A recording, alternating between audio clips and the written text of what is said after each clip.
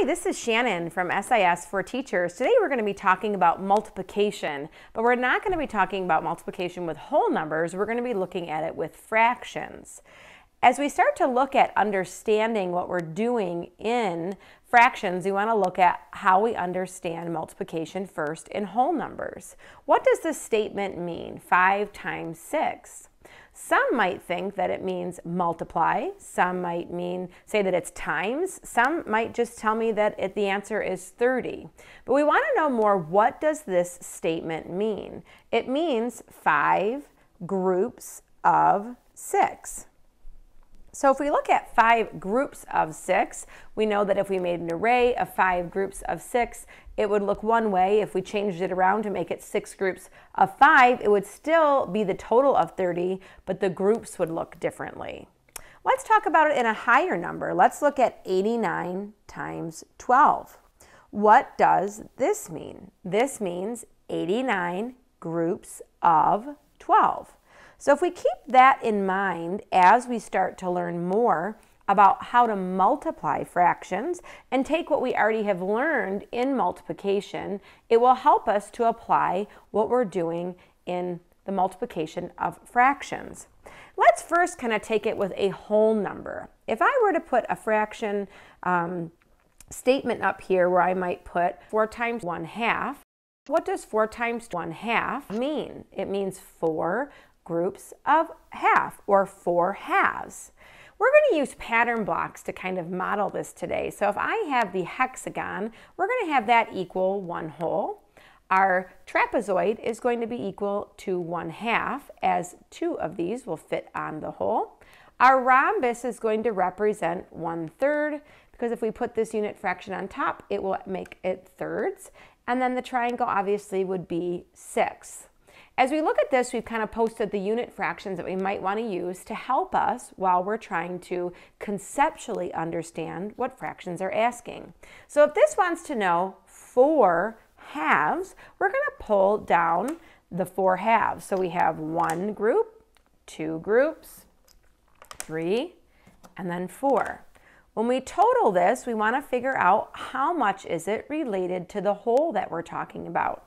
We can lay on top the hexagon on top of the trapezoids to see that when we have 4 halves, we know that it's equal to 2. Let's try it with another pattern block to see if we can do the same thing. Let's try to do 3 groups of 1/3. So we're going to use the thirds, which is going to be our rhombus. And so I'm going to pull out 1 rhombus, 2, 3. I have 3 groups of these individual 1/3. When I look at how much that totals, I can put this on top and it tells me that it's equal to 1 whole. As we looking at fractions, it's important to be able to show it within unit fractions and also be able to change it. So for our last problem, we're going to show 4 groups of, let's do 2/6.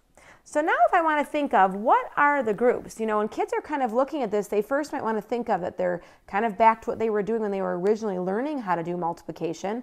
I have to come up with 4 groups. Each group needs to have 2/6 in it. I know this is equal to 1/6, so I'm going to put 2/6 in one group. There's my second one. Here's my third.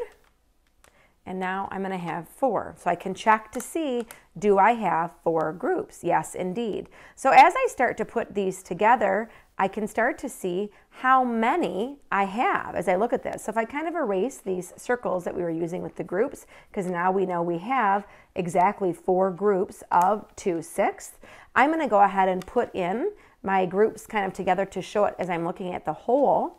We're going to kind of talk about how these pattern blocks can really help students and help you really conceptualize what we're doing.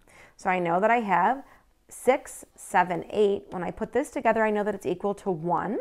So I know that all of those totaled at least 1, but I have a little bit more left. So one way I could put this is I could put the answer as 1 and 2/6.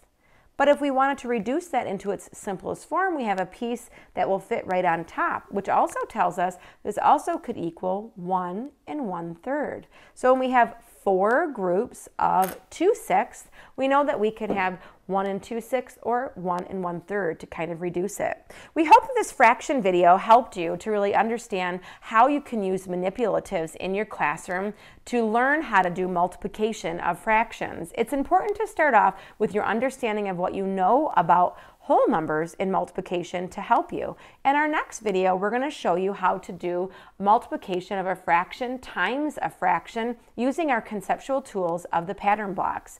We hope that you visit our website at sis4teachers.org and check out our YouTube channel for other tutorials to use in your classroom. Thanks so much for joining us.